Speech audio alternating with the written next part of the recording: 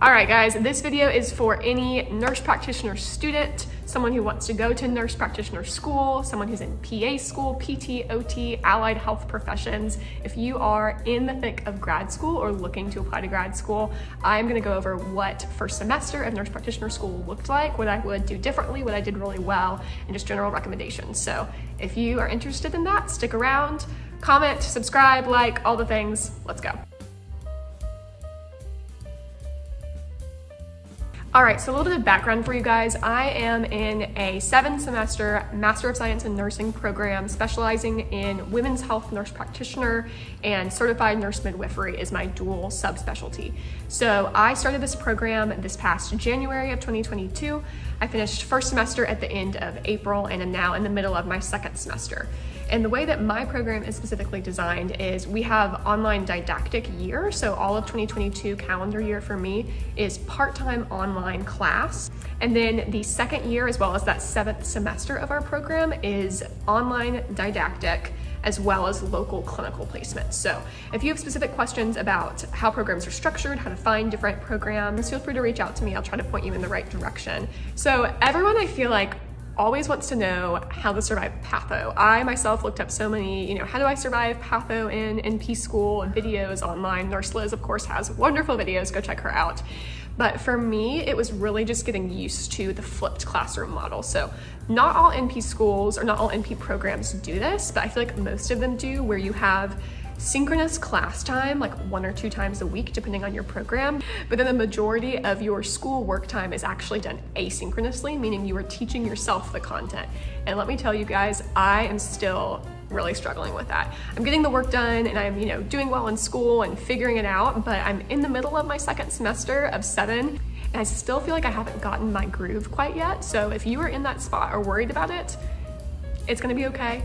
You can still do really well, you can still learn the content, you're not gonna have it all perfectly figured out in terms of just feeling super on top of your schedule and the way that you study. I think it's a constant learning process. So I will share a couple things that did help me. So when I started pathophys, I looked at the syllabus, really broke it down, and I was like, okay, let's get all the dates in the calendar, just basic organizational advice, right? Put things in your calendar, planner, however you stay organized, color code things, all of that. For me, the thing that really helped the most was actually getting pretty neurotic about how much work I had to get done outside of class. So I would take a look at my class times. For me, I think it was like Wednesday evenings. I had ethics from 5 to 7 p.m. That was just the time slot I happened to sign up for. And then immediately after, like 7:30 to 9:30 or 10, I had pathophys.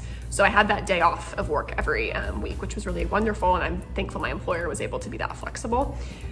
And so I would look at when that synchronous session was, and then I would look at the syllabus and see, okay, here is, it's module 4, and we're talking about immunology, and here are the chapters that are associated with this module, and then here are the lecture videos that I am required to watch, the asynchronous lecture videos before going to class, and here's any additional work like homework, case studies to review, articles that they threw in there for us to read, other assignments, etc.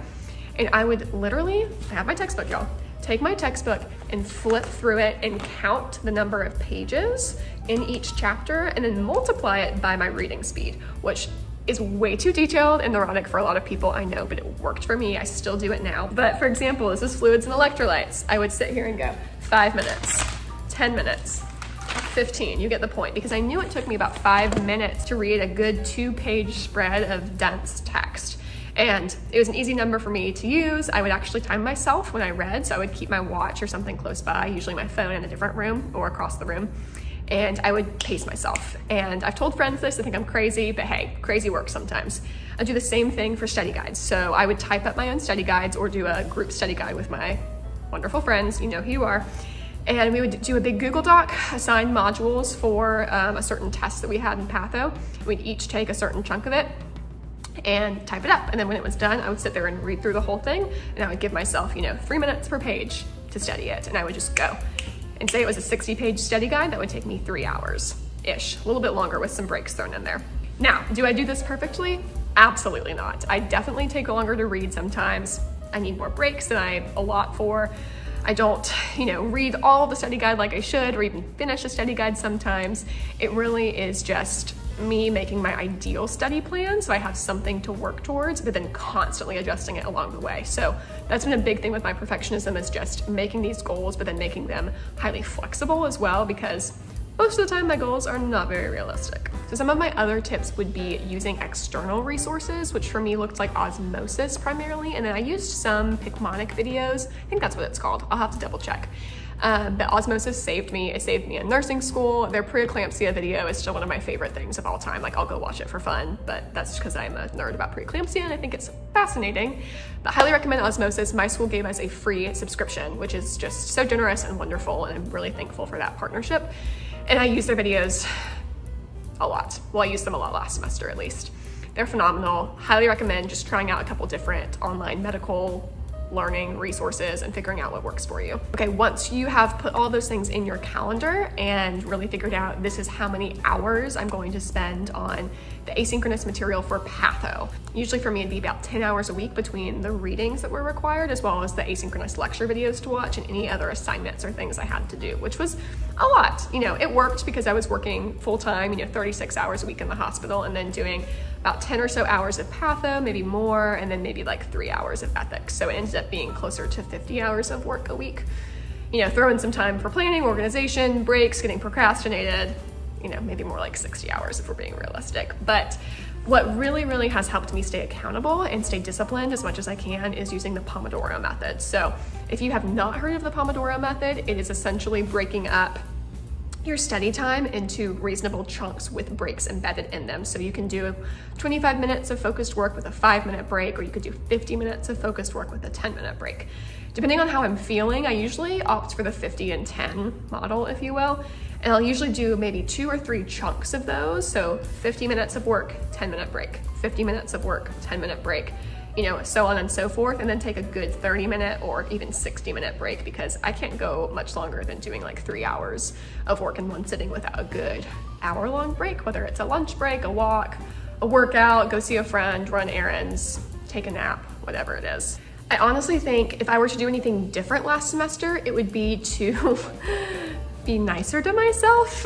I put so much pressure on myself to be perfect, which sounds so cliche. It's like, oh, you struggle with perfectionism, whatever. No, I am really mean to myself, and that's been a struggle of mine for a long time.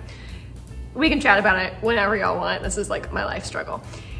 But I have such high expectations of myself. Like, I have to get a 4.0 every single semester, and like, usually I do, and that's great, and I'm proud of myself. But I don't have to, I don't have to like white knuckle it and make myself get it. Like, you need to be motivated by learning, not to get good grades. Good grades are awesome. I freaking love good grades, okay?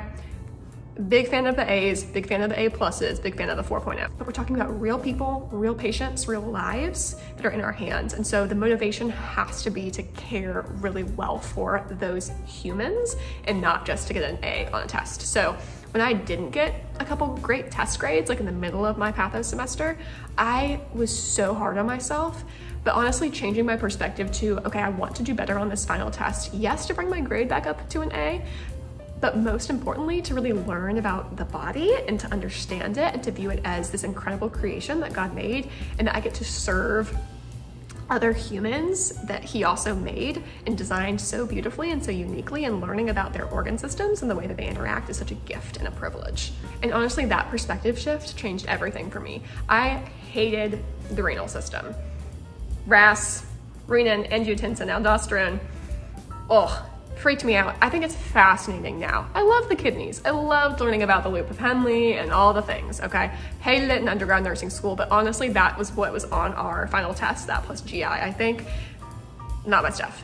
But I really enjoyed it because my perspective shifted and I did very well on the exam. So, 2 birds in 1 stone. So if you take anything away from this video, it would be to just make sure your heart and your passion and your motivation is in the right place, especially for those of you who might be applying to NP school or PA school or etc. Because when you're writing those purpose statements and filling out those applications, the admissions committee individuals are going to want to know your why, and your why is what's going to keep you through grad school. And I know that sounds so cliche, and I hate cliches, but they're cliches for a reason because there's some truth to them.